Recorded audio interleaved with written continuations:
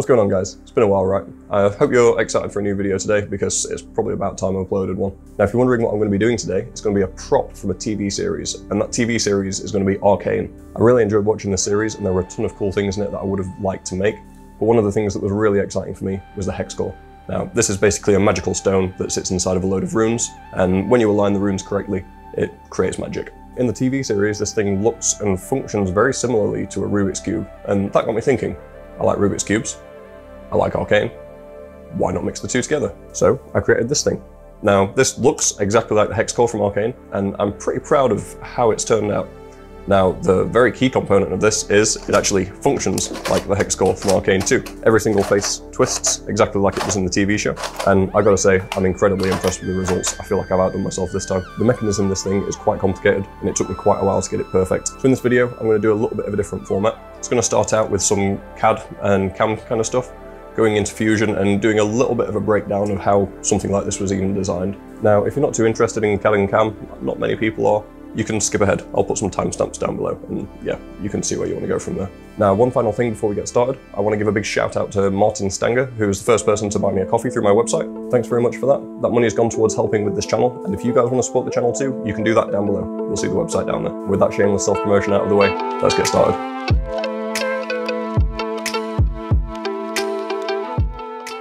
I thought I'd do things a little bit differently today and give a bit of an overview of what I'm actually doing on Fusion. I'm not going to show everything that I'm doing, but I'll probably stop at some of the more notable points and explain what's actually going on. The first thing I'm going to do is make one of the pyramid shapes.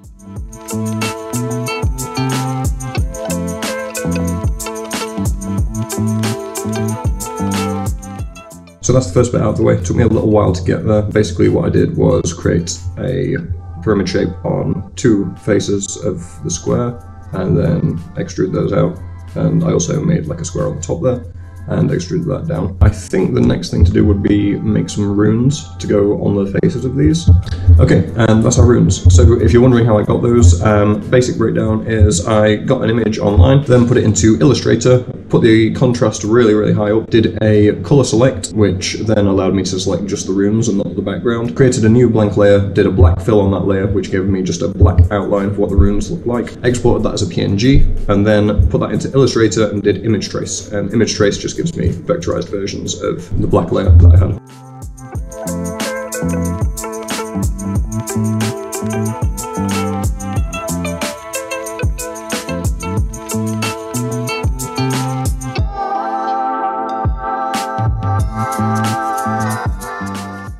That took a little bit longer than expected, but basically what I've just done there is aligned all the runes up with like the pyramid shapes. Now we can save these as SVGs and import them into Fusion and use them to extrude out those runes on the actual pyramids.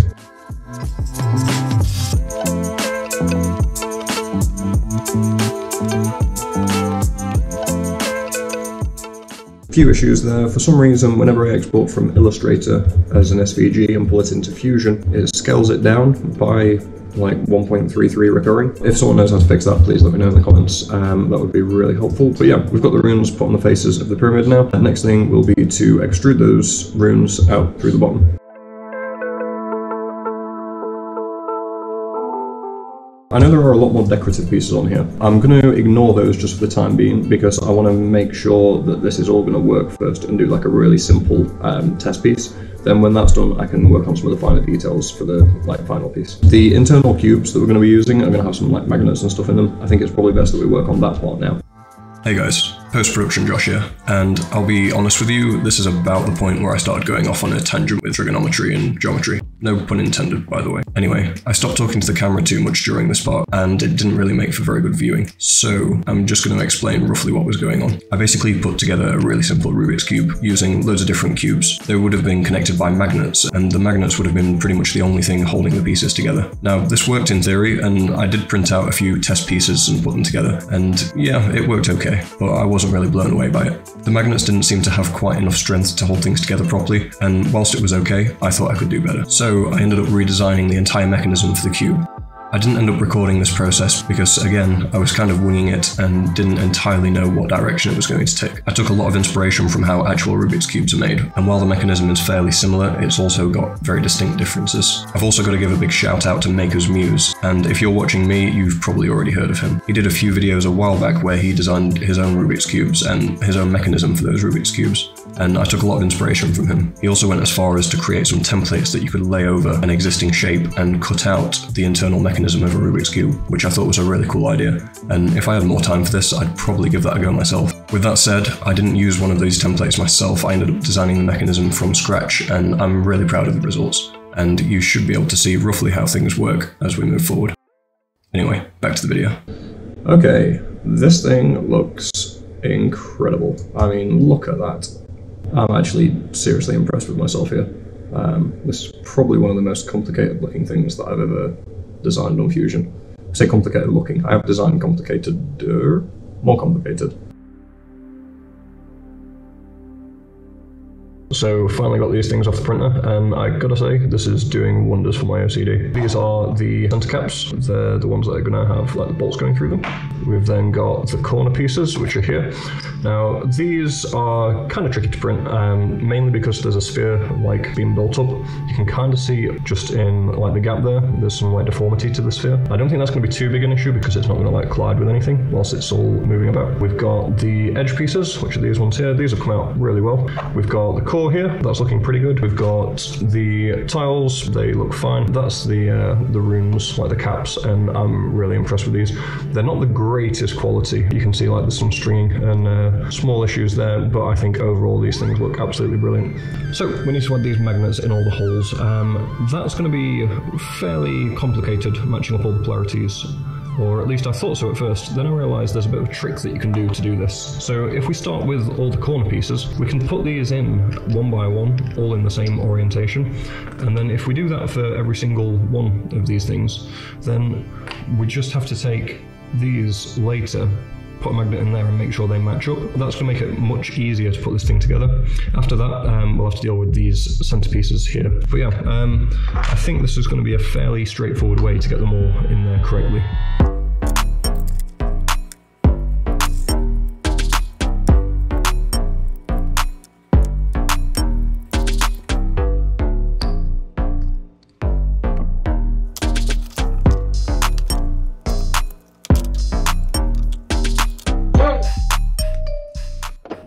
So now we've got to put the magnets in these two opposing pieces. This is the center and this is an edge, and these shouldn't really ever interact with any other magnets on the side of this one, but they may interact with the magnets on the corner pieces. That's because when you have the cube together, the corner piece is going to be up here like so. It could turn like so, and if these magnets come into contact with each other, they'll end up snapping, and we don't necessarily want that, so I want these ones to oppose these magnets.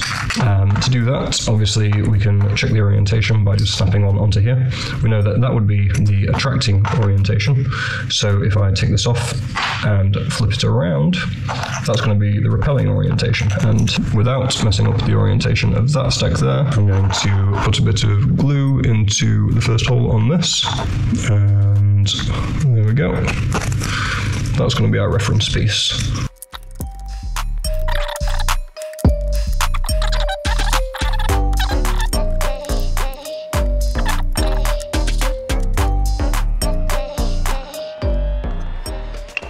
Now the last part to do is we can take one of these center pieces and we need to match those magnets up with magnets that go in these holes on the edge pieces.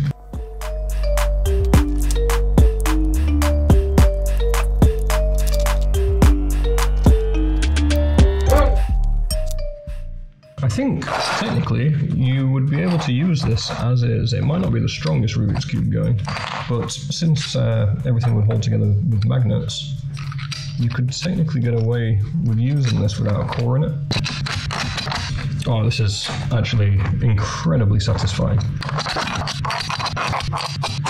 Wow, okay, very nice. Does it turn? It does. The opposing magnets actually seem to be doing quite a good job of keeping it moving.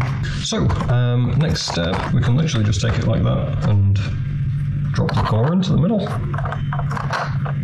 Wow, that looks great. And now, take bolts and thread those in from each side.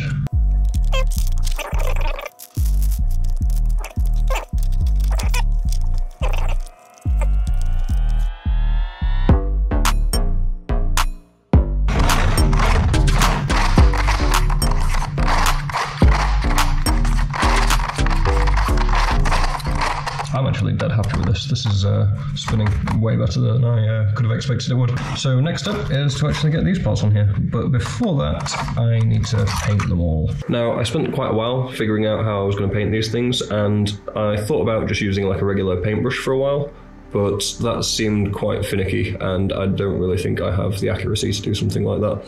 What I ended up coming up with in the end was these things. What do they call this thing? They're calling it a paint marker pen, extra fine point. I mean, it's just full of paint, and yeah, it floods the stuff out when you're drawing with it. This seemed like a really great idea, and pretty cheap as well, so this is what we're going to be using.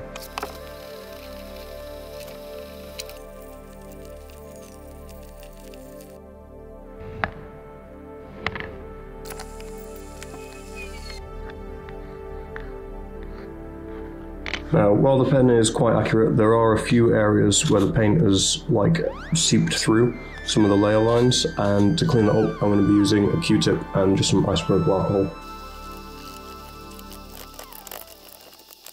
After painting, I've made a quick change. So if you take a look at this, this is one of the existing centerpieces. You can see it's got the magnets throughout the side, and nothing really to secure one of the pyramids on the top. I mean, I've got this cut out, and one of the pyramids does have like a circle thing it can push in, but it's loose, and I don't know, it just didn't seem ideal to me. I kind of saw myself having to use super glue, and that would lose me access to the screws that go through this thing. To fix that, I've actually reprinted these with another hole for magnet there, and reprinted the pyramids as well with a matching one. So now we can put magnets in both of them, and these will snap together and stay in place, but then also be removable when I need them to be removable. Just going to glue these up now.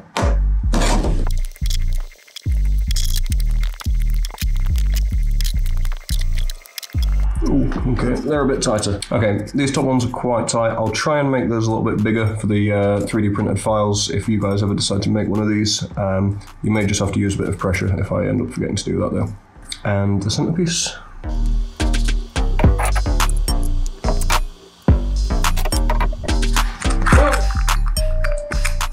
And that works pretty well. The magnets aren't crazy strong, but it's just enough to keep it on there and not be too loose. Not going to be going too crazy with this thing, but yeah, it's good enough for me. And it can be removed easy enough as well. Okay, spent a little while taking the cube apart and putting it back together with the new centerpieces inside. There we go. And they could be better. Maybe I'll modify the model so it can accept 2 magnets instead of just 1, but I'm happy enough with this for the time being. Next step is attaching these pieces. So these ones aren't going to need to come off. I'm just going to use super glue to put those in place.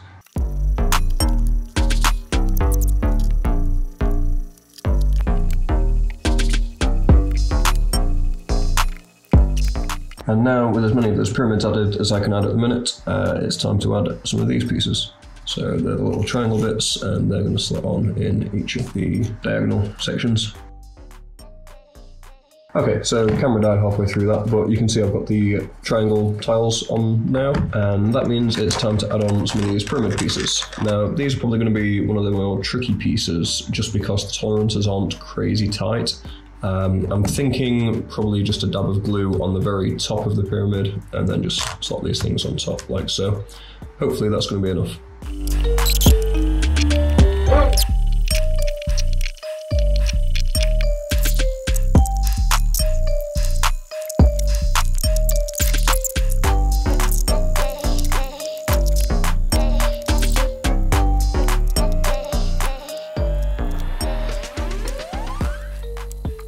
And with those final pieces glued together, that's everything done.